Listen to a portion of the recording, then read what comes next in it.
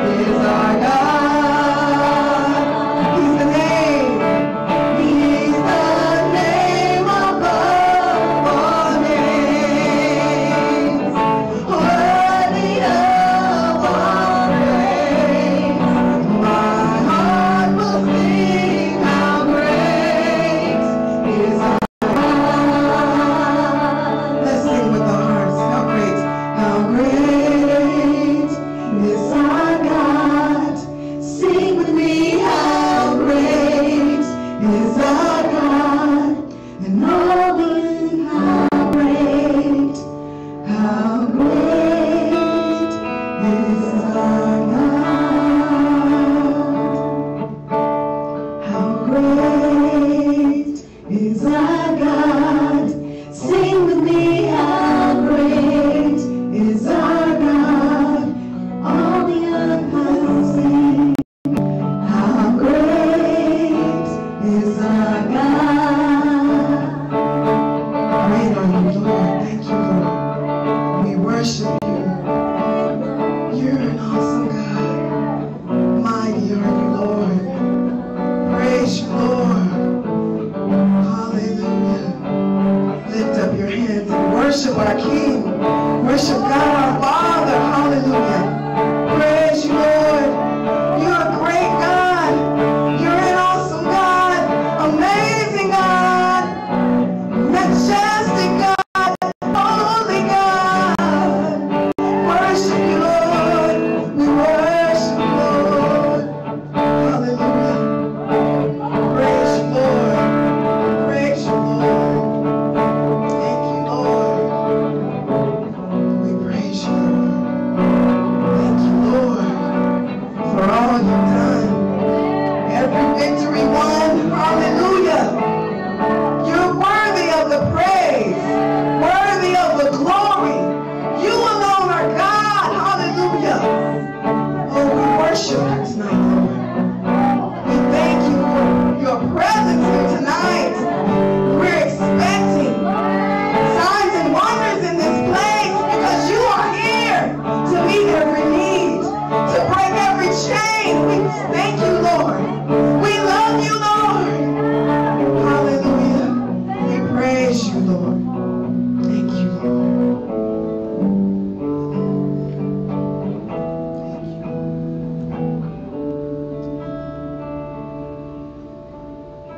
There's nothing like the presence of God. Sweet presence of God.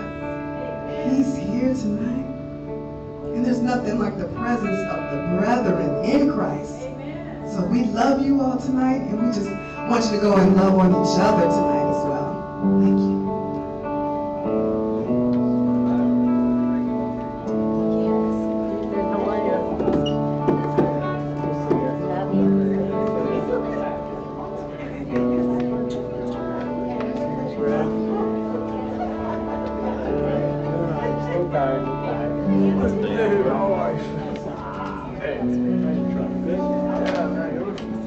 When I get to drive it. Take it back. How do you get to work? Hey, David. Where's Charles Service? I'll run those figures or something.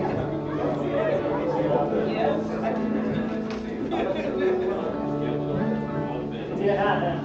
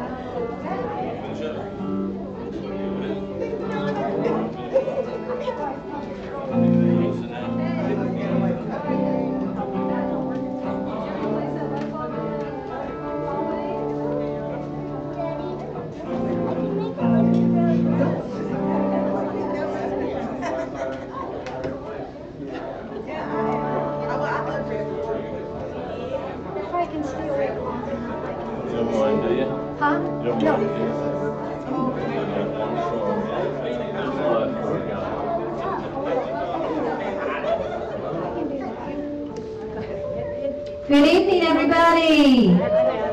Good evening. We just all greeted, so like, praise the Lord. Welcome tonight. We welcome our friends Tim and Jovita. They're part of our family. Some of you don't know them, but they are a blessing. They've been up in Ohio, and now they've come back. So we're glad they're here, and all of you are here tonight. Amen. Praise the Lord. Well, praise God. As we said Sunday, we do have a 30% off sale going on in the bookstore. So if you want to buy some music CDs, faith books, go back there and take advantage of that 30% off sale, okay? Well, sweet talk the bookstore worker. Maybe they'll give you part of your money back.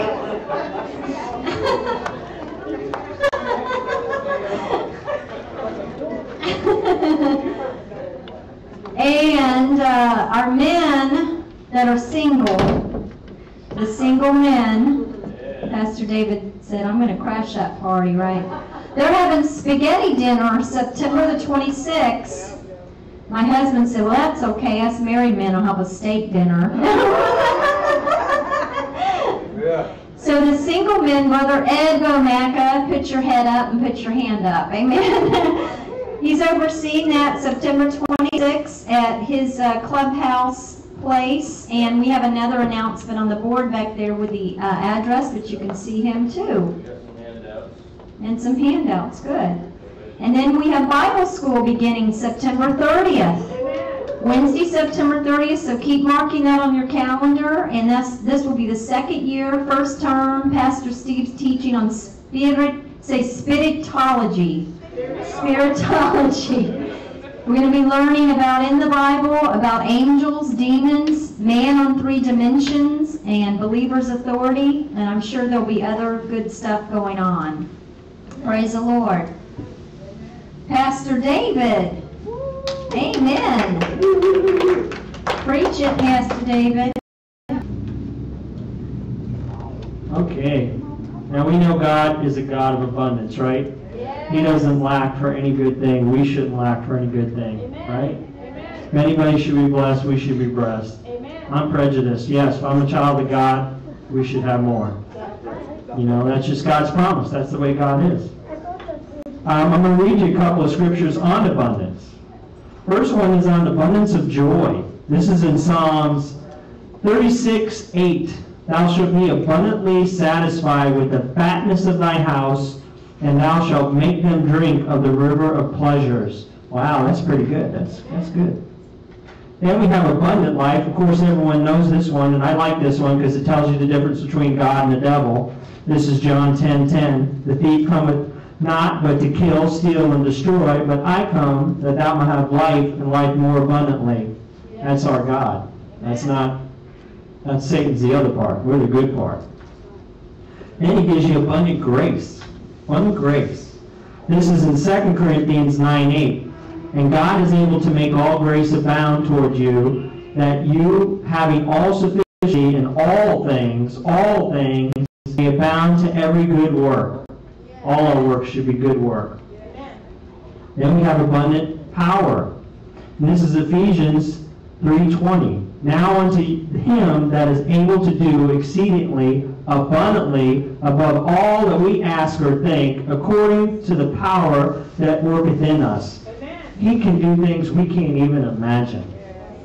He's so graceful. He is so, what's the word I'm looking for? I can't think of the word, but there's just too much God.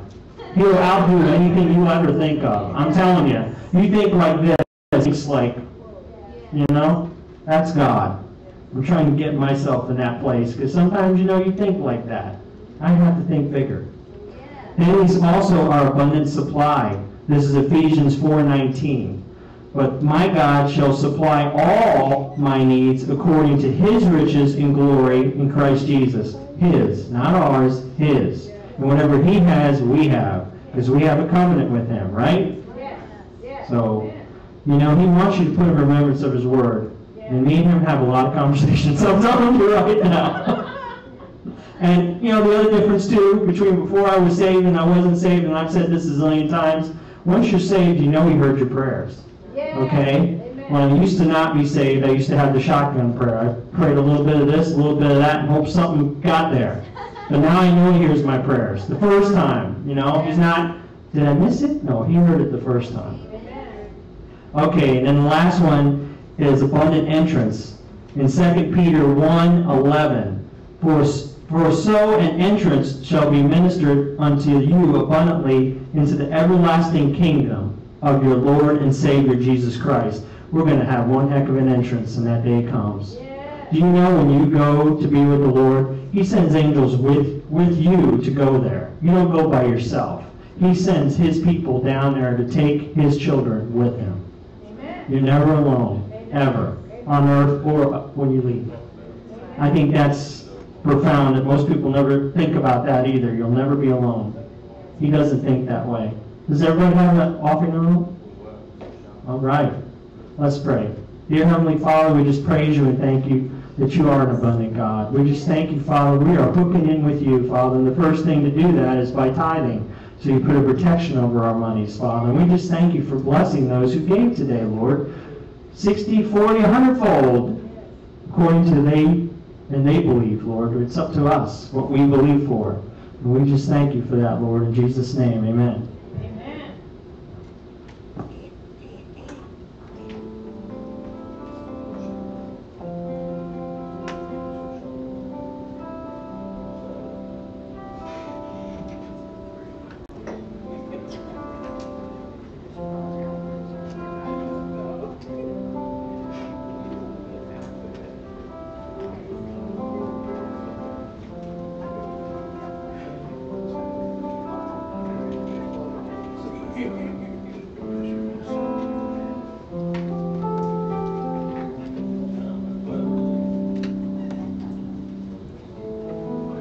This time we'll dismiss our kids and we'll ask everyone else to stand to praise the Lord again.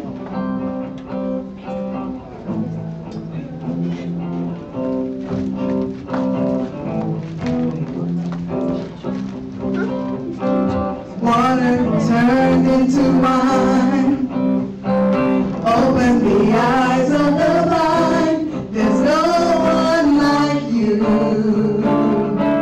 None like you.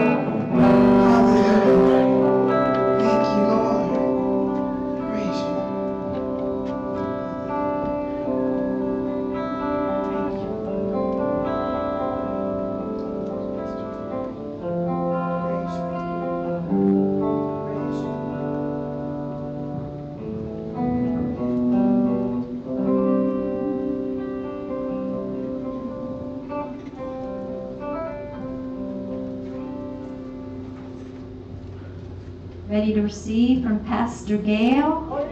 She's a walking Bible. Amen. And full of the Holy Ghost. Thank you. Praise God. Pastors are having family time, and they asked me to minister tonight and next Thursday night. So you're in for me. In the Lord. Hallelujah. Glory to God. Let's bow our heads in prayer. Father in heaven, we just thank you, Lord, for your wonderful word. We thank you, Father, for enlightening our eyes and our ears of the Spirit, Father, to receive from you tonight. We bind all hindrances, and we plead the blood over us right now, spirit, soul, and body. And we just command us to be good ground, Father, to receive your word and to grow it and to prosper and to make it into what your word says we can be. And we thank you, Father, for that. And we praise your name in Jesus' name. Amen. Amen. Glory to God. Wow. I'm going to be talking about minding the Spirit. And that's a little bit of a play on word, and you'll get it as I talk about minding the Spirit. Okay? I'm going to go to 3 John 2, but before I go there, I want to read Ephesians 2:8. It says, "For it is by free grace, and what is grace? God's unmerited favor, that you are saved, which is delivered from judgment and made partakers of Christ's salvation." This is the Amplified. "Through your faith. And this salvation is not of yourselves, of your own doing. It came not through your own striving, but it is the gift of God, not because of works, not the fulfillment of the law's demands, lest any man should boast. It is not the result of what anyone can possibly do, so no one can pride himself in it or take glory to himself. For we are God's workmanship," that's verse 10. "For we are God's own handiwork, his workmanship," Ephesians 2:10, "recreated in Christ Jesus, born anew, that we may do those good works, which God," this is a clincher here, "predestined," in other words, he planned beforehand, "for us, taking paths which he prepared ahead of time." That's another key word, that we should walk in them, living the good life which he prearranged and made ready for us to live. So not only did he plan our life out there for us, or the path that we should take, not that we do take it, obviously this is a choice, right? But he says that he's made a path for us, he's cut it out beforehand. He's planned and predestinated something for us to do and to walk in. And actually every one of us should be walking in the same path. It's not like a path of what you're going to be or what your calling is. It's just a path of being blessed and prosperous in every area of our life. Okay? And he wants us to live the good life. He has already made arrangements for us to prosper and be blessed, spirit, soul, and body. And then that gets us to verse 2 of 3 John. It says, "Beloved, I wish above all things, that you may prosper and be in health, even as thy soul prospers." Okay, now what is our soul? Our soul is our mind, our will, and our emotions. Okay, it's our thought life too, if you want to think about it. Whatever comes into your ears is going into your mind.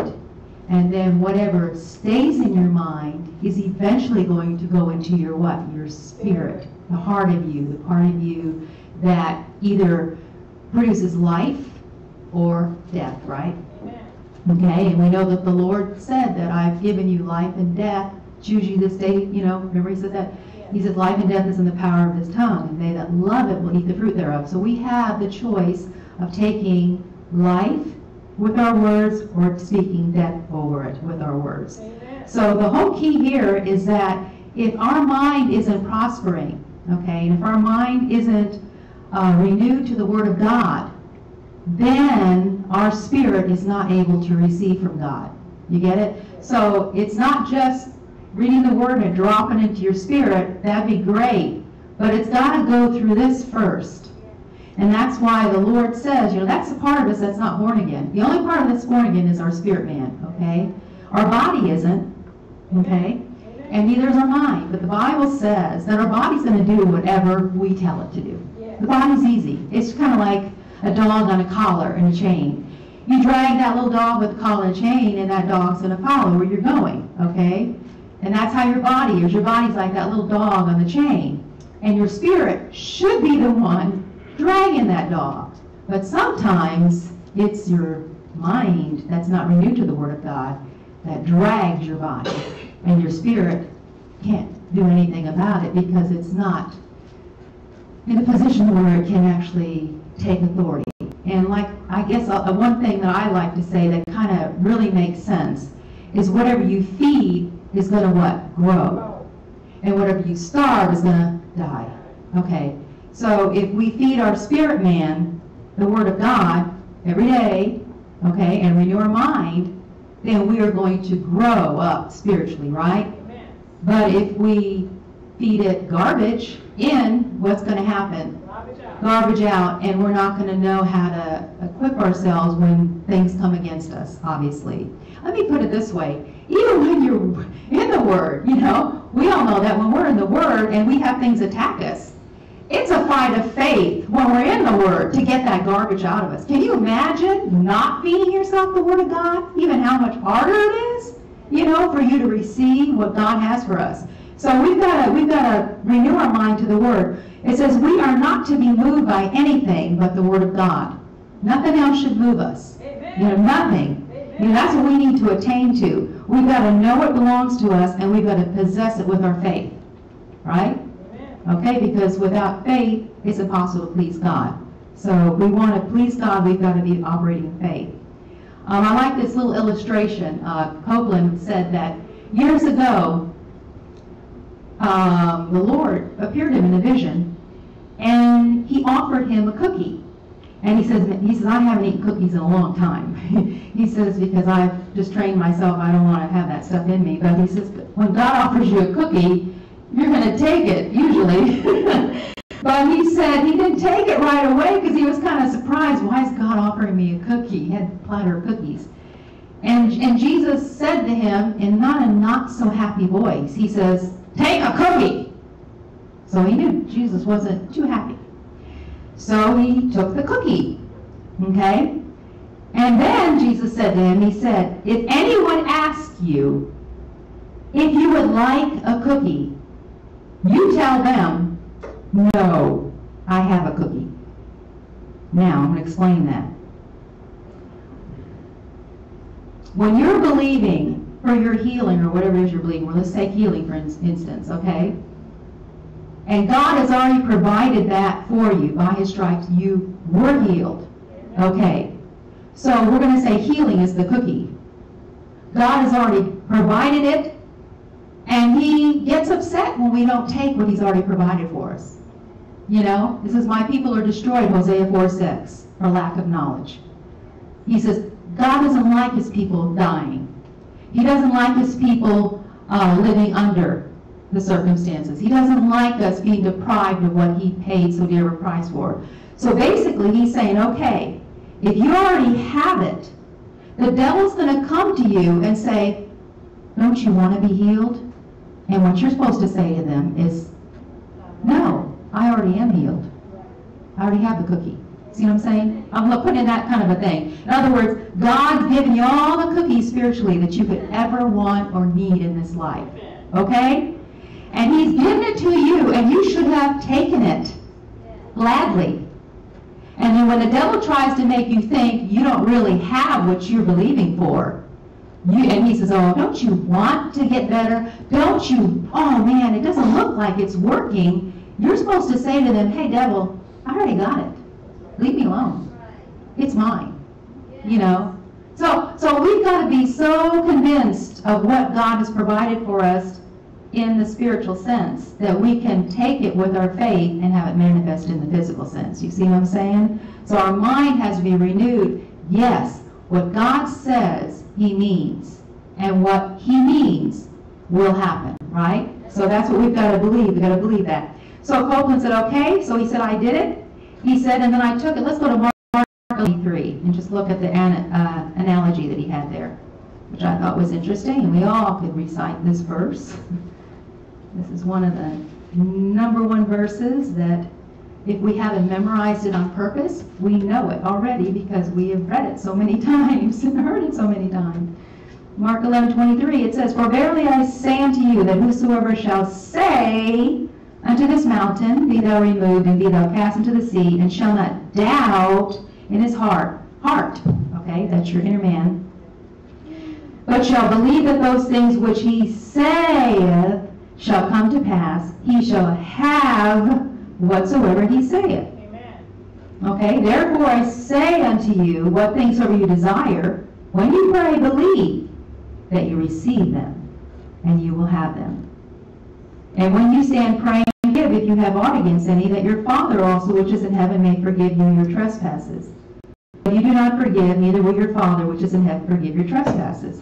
So he said, basically the whole key that Jesus taught him, it says, first you say, I believe it. Okay, I believe what you've done, okay? Then you're supposed to say, I will. In other words, I will to take what he's given me, okay? And then it's because it said you'll have whatever you say.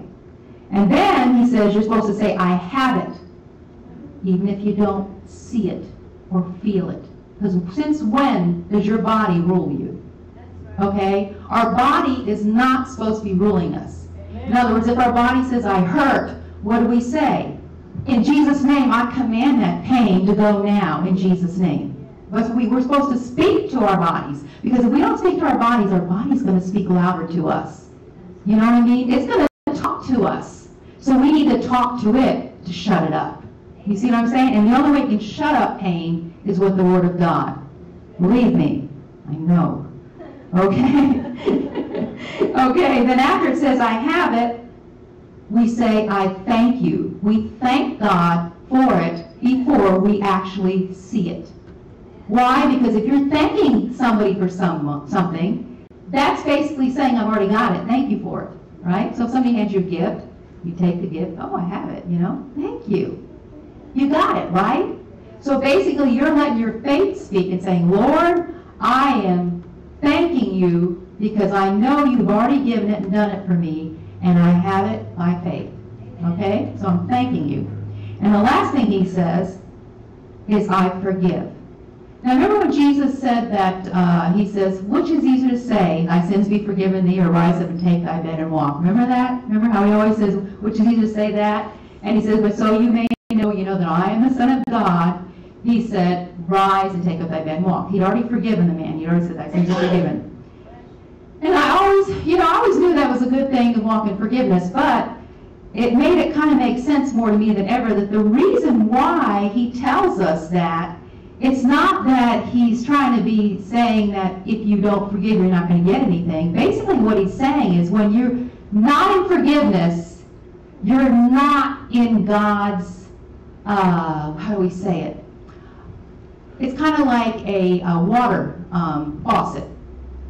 And if you turn the water on and you put a cup underneath there, it's going to fill that cup up. But if you take that cup a little bit, move it out of the way just a little bit, what's going to happen when that blessing comes down, that water comes down? It's going to miss the cup. So basically, that's it. You're not positioning yourself for healing or whatever God has for you because you're out of sync. And that's why he says forgiveness, walk in forgiveness and all that. So I thought, well, that was an interesting way to put it. It's not that he's trying to be hard on us, because I'm telling you, sometimes it's hard to forgive when the enemy does things to you, right? You kind of go, but we got to do it by faith. Because the reason he's telling us to do that is because when we're not in faith and we're not in forgiveness, we are not in a position for God to have his blessings come to us, no matter what it is. He's saying that for our sake. That's why he told the man, which is easier. He said, I forgive you. He says, your sins are forgiven you, he told the man. And then he says, walk. Okay? So I just thought that was really, that's what I learned this week. I thought that was really good. And that we need to say this. We need to speak this over us, that we have what God has for us, no matter what we see with this physical eyeball.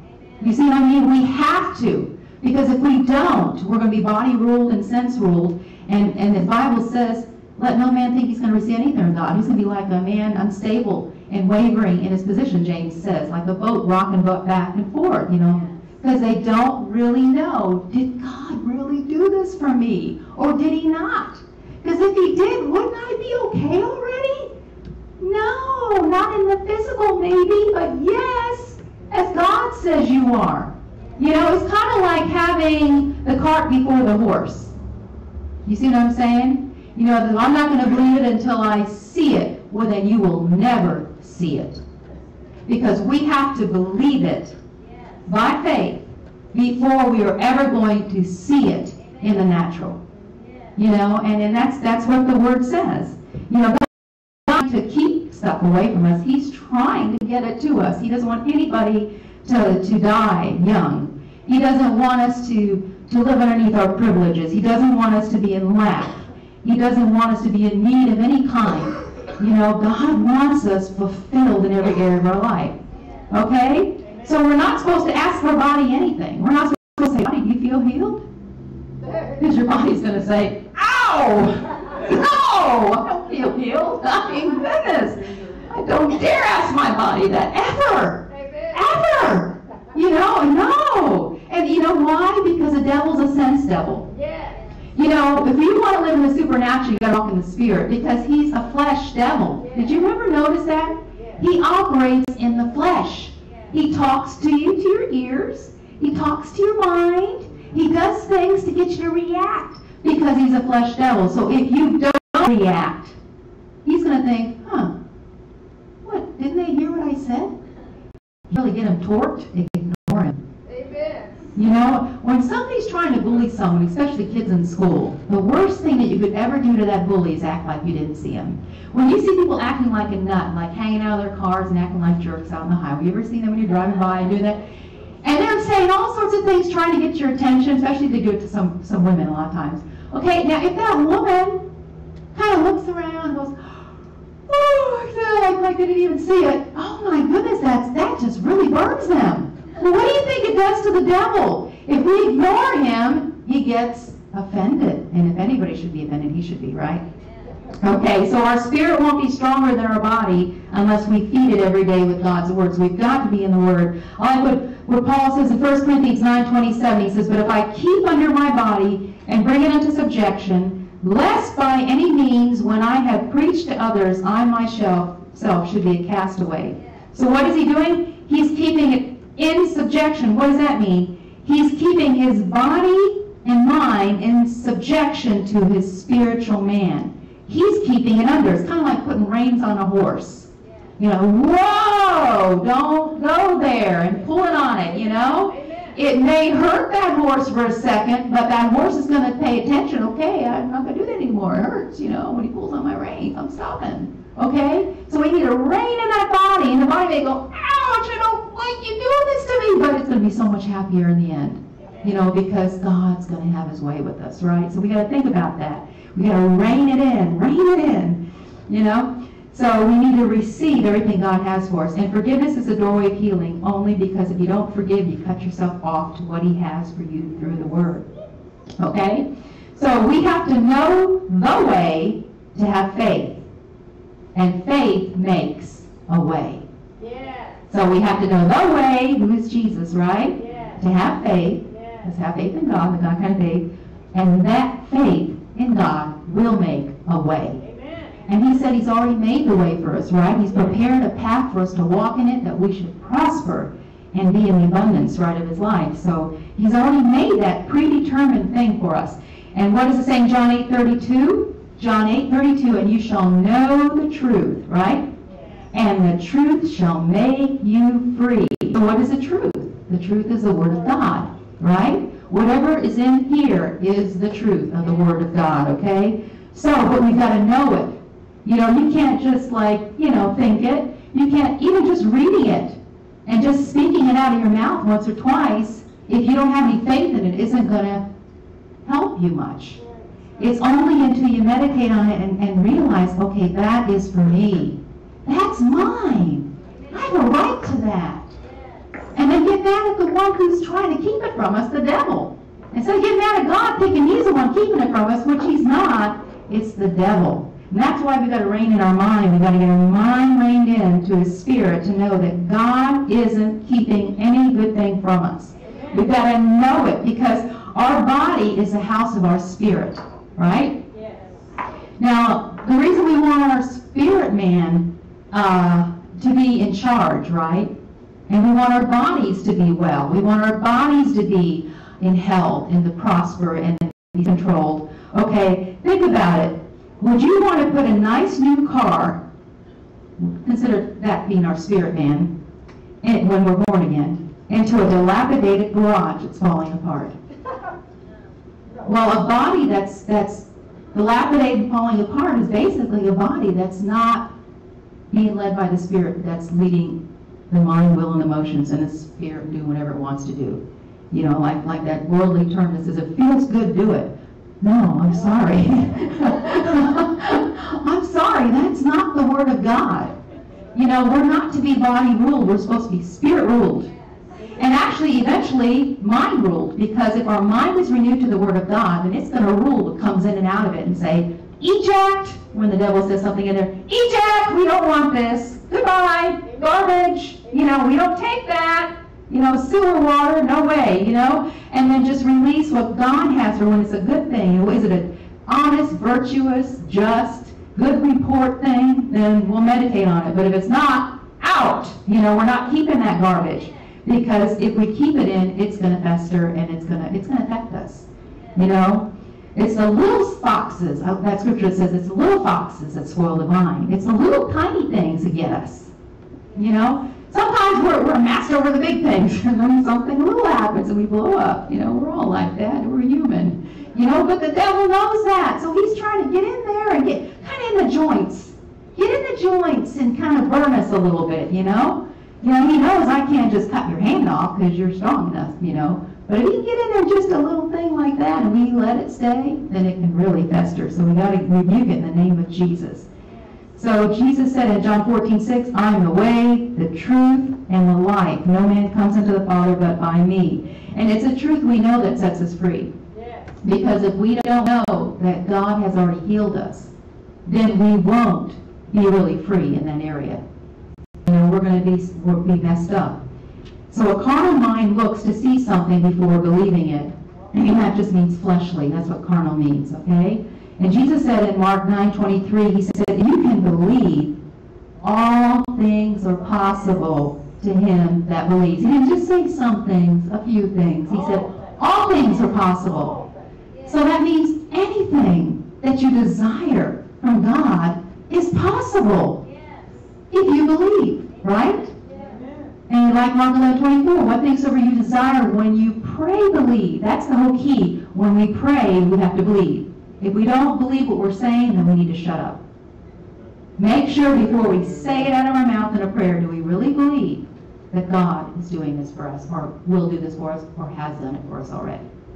Okay? That we've got to make that decision. Do I? Because that's where faith is released. You know, when we're saying it as we believe it in our heart, and that devil can't take it away from us. Praise God, you know, he's good. And in John 14, I like this verse, 12 and 15, if you want to look at that, John 14, verses 12 to 15, it's really good. It says, verily, verily, I say unto you, he that believes on me, the works that I do, shall he do also. And greater works than me shall he do, because I go unto my Father.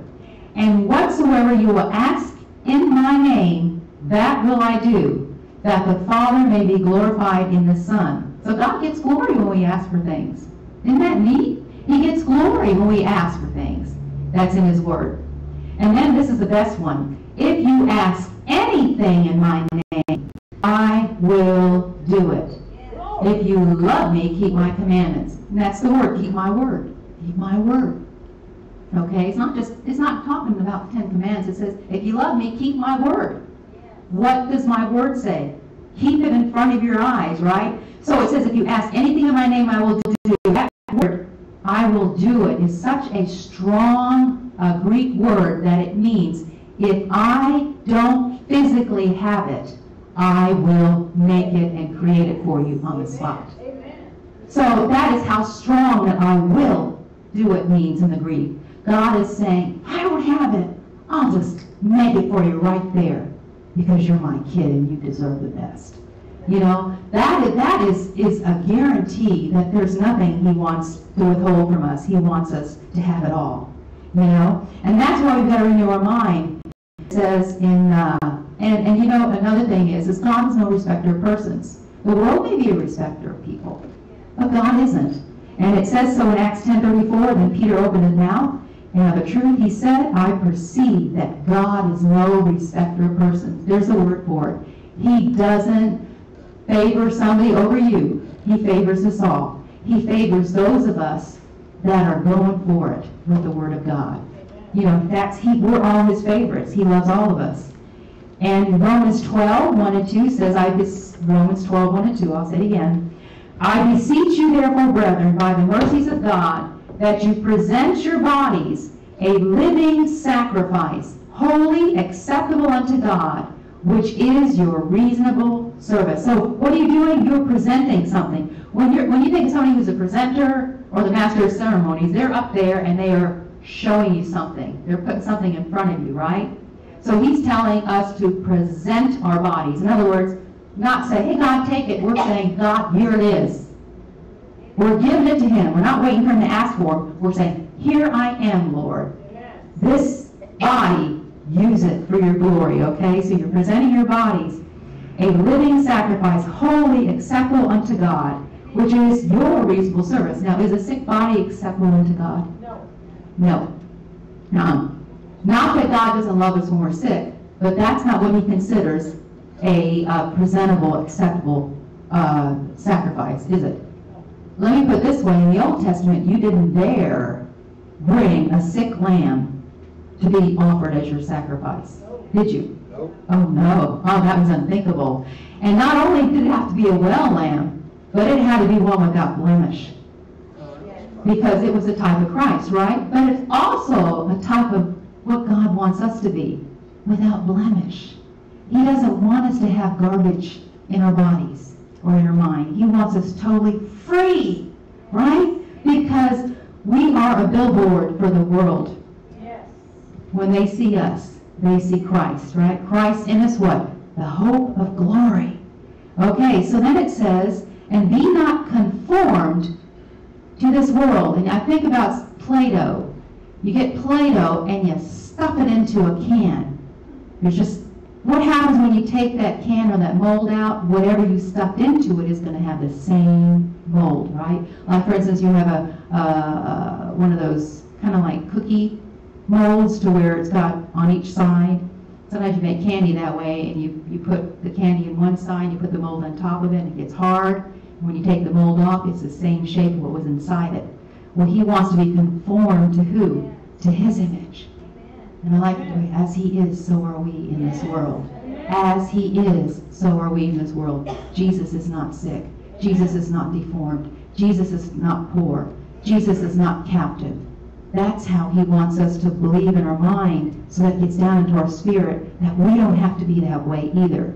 And it says, but be transformed by the renewing of your mind. That's how we can totally be transformed. Not like a wand, like Cinderella, poof, you know, there you are in your clothes, beautiful dress. No, we are transformed by the Word of God, by renewing our mind. That makes us not only different on the inside, but different on the outside. Okay?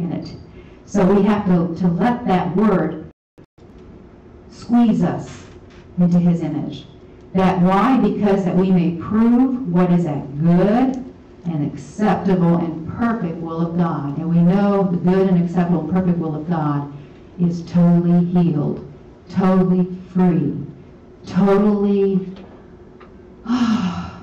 anything that could come against us in this life, being free from that, not in bondage to anything. In Ephesians 4:23, it says, be renewed in the spirit of your mind.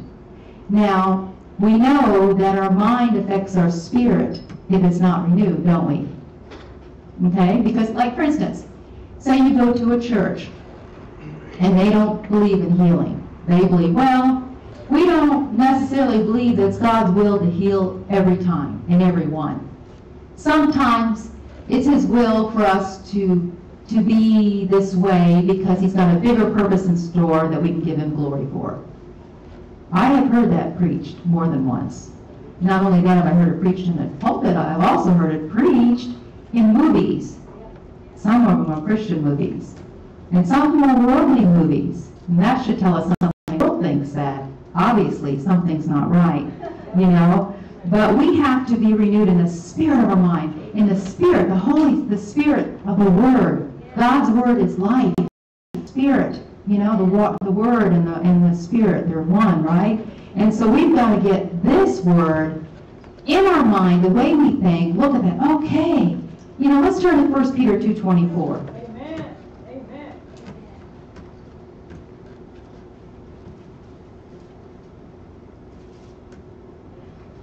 It said, verse 24, 1 Peter 2:24, who his own self bare our sins in his own body on the tree, that we, being dead to sin, should live unto righteousness, by whose stripes you were healed. Okay, so it's saying right there that Jesus bore our sins in his body when he died on the cross, right? And because of him taking our sin, we become the righteousness of God, right? But it doesn't leave us just there. It says, by whose stripes you were healed. And it didn't say you were going to be healed. It says you were healed. Now, I'm going to kind of look at something here. In Isaiah 53:5, it says almost the same thing. It says, except it says, by whose stripes you are healed. Okay? Because that was before Jesus died. He's saying you are healed. So it was he gave it to you on credit. But when Jesus did it, he says, okay, it's paid for. Now you were healed. All right? You are in the Old Testament, but you were in the New. Okay? It's a better covenant. Now, it says the word stripes in Isaiah 53:5 means, the Hebrew word is mapopsi, which it means a full body bruise. That's what that word means, by his stripes. So basically it's like a singular stripe. Because Jesus was beaten so cruelly that his body was one open wound. You really couldn't tell where one cut started and another one ended.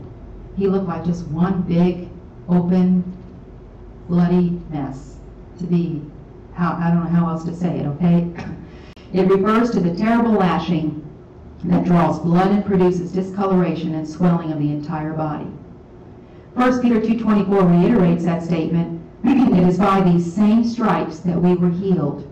The Greek word that refers to physical healing, as it is a word borrowed from the medical terms to describe the physical healing occurring of the human body. Healing of a physical condition. Okay? It's not talking. A lot of people say, well, that's a spiritual healing. No, I'm sorry. It's a physical thing. Jesus did it in the body. And that word actually in that Hebrew and in that Greek is actually saying it's a physical healing. You know, so it's not a spiritual thing. Even though he did die for us in a spiritual sense, it was also a physical healing as well. It wasn't just for our spirit, it wasn't just for our mind, but it was also for our body, okay? So it says, for those who think this refers only to spiritual healing, this is a real promise of bodily healing that belongs to all who have been washed in the blood of Jesus Christ. Amen. There's proof that it is God's will always for us to be healed, okay? Amen. And in Matthew 25:26, this is when Pilate actually was scourging Jesus. And that word in the Greek that's for scourging is the word flagello. That's P-H-R-A-G-E-L-L-O. And it's one of the most horrific words used in the ancient world because it brought terrible images to the human mind. Scourging, to them, meant you were first stripped completely naked. Yes, Jesus was naked. And we believe, according to the Word of God, he was naked on the cross too. He was shamed. Because that's usually what they did to crucifixion victims. He was stripped completely naked and tied to a 2-foot whipping post with the hands fastened above the head to a metal ring, and his wrists were securely shackled to that ring to restrain his body from movement. The scourge consisted of a short wooden handle with 18 to 24-inch long straps of leather protruding from it.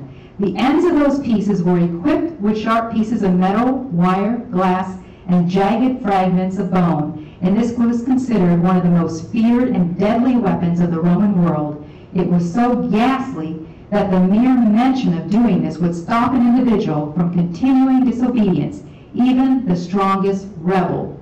Most often, 2 scourgers would be involved. In other words, there would be 2 people beating at the same time. They were wicked. And who's the one that put that method of death into their mind? Satan. Obviously, he's wicked. He's evil, you know?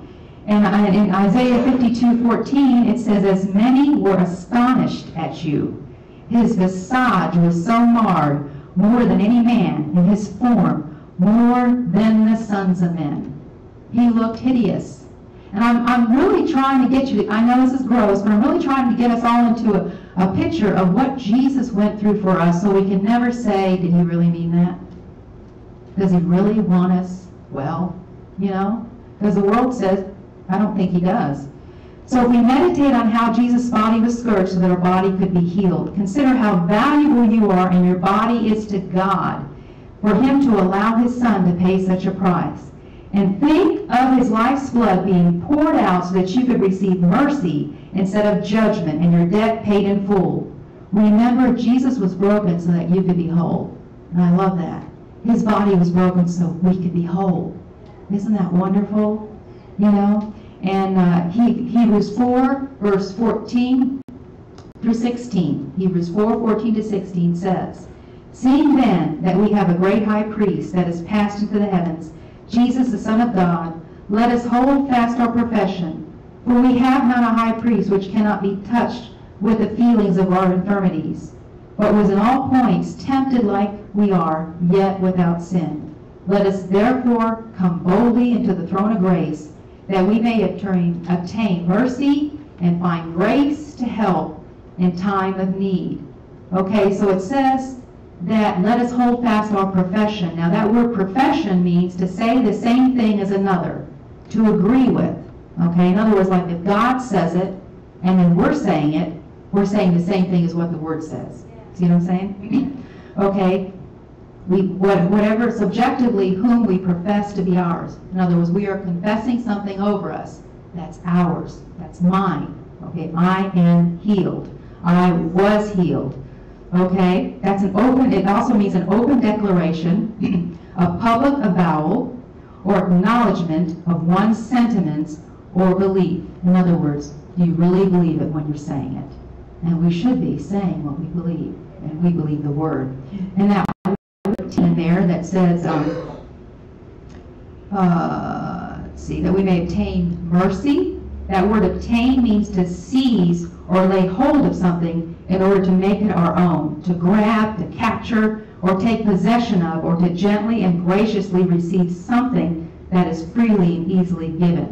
So basically, it's an action point that we're supposed to be grabbing what God has for us, right? We're supposed to be grabbing mercy. You know, I'm grabbing mercy, especially when I need it. Lord, I'm taking that mercy. I'm seizing it. I'm laying hold of it. Because it's mine to lay hold of, you know? I love when you read all these little things that it really makes these verbs come to life. And it says that we may find grace. That word find is the Greek word eurisko, and it means a discovery made by searching or by happenstance. A search by intensive investigation or scientific study or scholarly research. After searching for so long, when one finds it, they scream, Eureka! You ever heard that term? Which means, I found it! It brings intense joy. You know, it's like somebody who's lost a child, and then they find that child. They're screaming, yes! They're back again! My child is not dead, you know? They're so happy, you know? That's how we are with grace. You know, it's something we're going for. We're going in that direction. We're believing it. We're not casting it aside, and we're excited about it. We're just can't imagine. We're just rejoicing and thanking God for it. Amen. And then it says to find grace to what? To help in time of need. That word help comes from the word that means one is diligently seek it. I have it. I found it. I received it. In other words, help in the time of need phrase, this is interesting, is a military term. When a soldier gets into trouble, his fellow soldiers are committed to getting him out safely and bringing him back to a place of protection. You think about the Navy SEALs and the Green Berets. What is it? No man left behind, right? So they're in there, and you may be wounded or whatever, but they're going to get you out at any cost, even their own, right? I mean, that's just the way it is. And that's what that means, help in time of need. In other words, we have a barrage of angels, and we have his ministering spirits set forth to protect us and to bring us into the, protection, right? Amen. Jesus is committed to giving us what we need, like a mighty warrior willing to fight for us. And I just wanted to go into depth in that because it's really important, that we understand what Jesus did for us, and realize this was an intense crucifixion. This was an intense price that he paid for us. And that's why we should not hesitate, but we should run to it and grab it and take it all. Amen. And be greedy about it in the spiritual realm. You know what I mean? Not thinking greed in a bad way, but say, I want it all. That's what God wants us to have it all. Don't just say, well, Lord, heal my arthritis, but no, I'll live with the headache. I can take an aspirin for that. No, get rid of the headache too. Don't say, oh, I can handle it. Take it all from God, because it's all freely given for us, Don't keep any part of it, He wants us to be totally restored and healed. And then we'll just do a few more scriptures. I have another 5 minutes. This one is in 2 Corinthians 4:4, talking about the mind again. And whom the God of this world has blinded the minds of them which believe not, lest the light of the glorious gospel of Christ, who is the image of God, should shine unto them. So if people really knew how good God was, do you think they'd be running from him? No. Do you think they'd be using his name in vain? No. No. But you see, they need to hear. How can they hear without a preacher? What are we preaching to them? What are we telling them? What is our life telling them when they see us? When we walk into a room, do they know something's different? Amen. Amen. Amen. When we walk into a room, do they realize, man, I'm a sinner, I need to get saved? Not that you're doing or saying anything, but just the anointing that's in you is oozing out of you like sweat does from your body. And that might not be a nice way to say it, but I want you to see that we should be emanating the life of God in us. Amen. And that's what we do when we renew our mind to the Word of God. Amen. And Satan will be able to blind the eyes of the world, or blind our eyes. We may be convinced of one thing in the Word of God, but we may not be convinced of something else in the Word of God. God wants us convinced of it all. But see, if we don't, that means that Satan has blinded our minds to the truth in that area. But it says we have the mind of Christ, right? It says, for who has known the mind of the Lord, that he may instruct him? But we have the mind of Christ. 1 Corinthians 2:16. Jesus said we have it. And we know that Christ means what?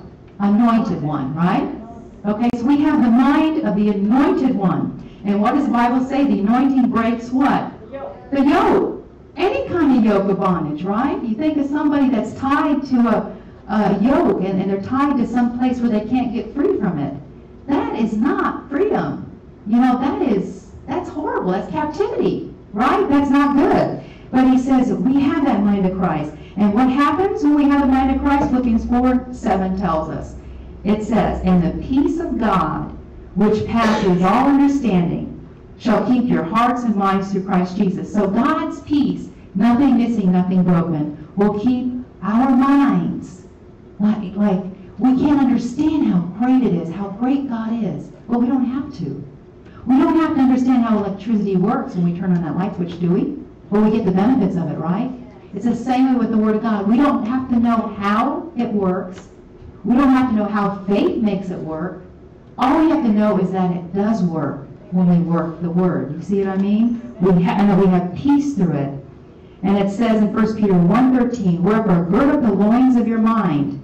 That sounds like an action thing. Gird up the loins of your mind. Now when I think about loins, do you remember when in the armor of God? Remember it says, what is it? You gird up your loins. What's not? The loins are belted with the belt of what? Truth. Okay, so when you think about girding up your loins, you're holding up all your clothes with that belt, or your pants, so they don't fall down, okay? And so basically, if you don't have the belt of truth on spiritually, you're going to walk around with no pants. Spiritually. Get a picture in your eye. We see a lot of people out there, teenagers, walking around with no pants. Yes. Funny story, has nothing to do with this, but I was watching my son play basketball when he was younger, a few years ago.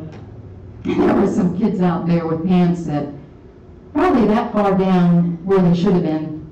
And the guy went up and his pants went down. You never saw a guy who's a teenager struggle so quickly to get those pants back up. He needed a belt. He needed pants that had elastic, okay? So this is what happens here. Yes, this is true. This is true. But I always thought about that. What would happen if that ever happened? And then I got to see it. That was pretty interesting. I didn't know the kid, but I did feel sorry for him. And I wonder if he wore like that anymore, because he did pull him up. So that's how important the belt is. That's how important the truth is. So you get that picture. That's how important it is to know the truth of the Word of God that says, you've been redeemed from the curse. You've been set free. You are the healed. See? And once we know that, we built it in, then we won't lose it. We'll never lose it. And Satan can't take it from us. And he can't pull them down. You know? I've seen people do that too as a joke. You know, but if you've got something belted on, they can't pull it off. And that's what you need to do in the spirit realm. Get your word belted in with the spirit of truth and know, listen, this is mine. It was paid for. And I'm not losing it. And Satan's not pulling it off me in the name of Jesus. In fact, you're going to kick him out of the way, and he can't do it. Praise God. And I'll end with this one scripture, and we can do a prayer. And this is one we can all say together. Let's all say this together. James 4:7. Want to turn to it? Let's turn to it. If you don't know it by heart, let's turn to this and confess this. And then we'll continue next week. James 4. Actually, yes, James 4:7. Everybody got it? Almost have it? Got it?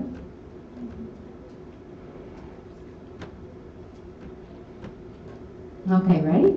Let's read together. It says, submit yourselves, therefore, to God. Resist the devil, and he will flee from you. Let's say it one more time. Submit yourselves, therefore, to God. Resist the devil, and he will flee from you. So basically, if you are belted in with God and his word, tied to him to where nothing can separate you from his love, okay? Then you can say to the devil when he tries to come at you, go in the name of Jesus. And it says he will flee as in terror from you. Because he knows you mean business, and he knows you know what the word says, because he can see that you're on the rock of the truth of God. So we've got to realize that when we're close to God and his word is in us, and our mind's renewed, we can, with faith and authority, tell the devil where to go. Amen. You know, sometimes you want to tell people where to go, and that's not the right thing to do. Let's vent it at the devil, because he's the one we need to be venting it at, because he's the one that's making the people do bad things to you. Yeah. You know, we get mad at the wrong person. It's the devil doing it. Yeah. Not that person. Yeah, they're yielding to it, but it's not them. Because if the devil wasn't even in this world, they would have never thought to do it. Amen. You get it? Amen. You know, we got to realize that. You know, God is God, and he's good, and the devil is bad. And we have authority over him. So let's bow our heads, and we're going to dismiss. And if anybody has any needs, we can raise your hand. We can pray afterwards. Father in heaven, we thank you, Lord, for your good word, Lord. We thank you, Lord, that we know who we are in Christ, that we know that all of your promises are yes and amen, and that they're ours for the keeping, Lord, and that you don't withhold any good thing from us. Father, we thank you, Lord, that because of that, we have the power to resist the enemy when he comes at us. And we bind him right now. We rebuke him. We command him to leave us in Jesus' name. And we command restitution from you, Father, in what Satan has stolen from us, Father. We thank you, Lord, that we are given sevenfold back of anything that we have been stolen from. And Lord, we stand in your word. We stand in your promises that we are the healed, in our mind, our will, and our emotions, that we are healed in our body as well, Father. And we command our body to line up with your word right now, which says we were healed. And devil, we resist you. We deny you the right to keep symptoms on our body. We command you to go in the mighty name of Jesus. And we call it done by the power of the blood. And we thank you, Father, for it. We have it. We know it. It's ours. And we forgive. In Jesus' name, amen. Well, unless anybody has anything or any needs, we're dismissed.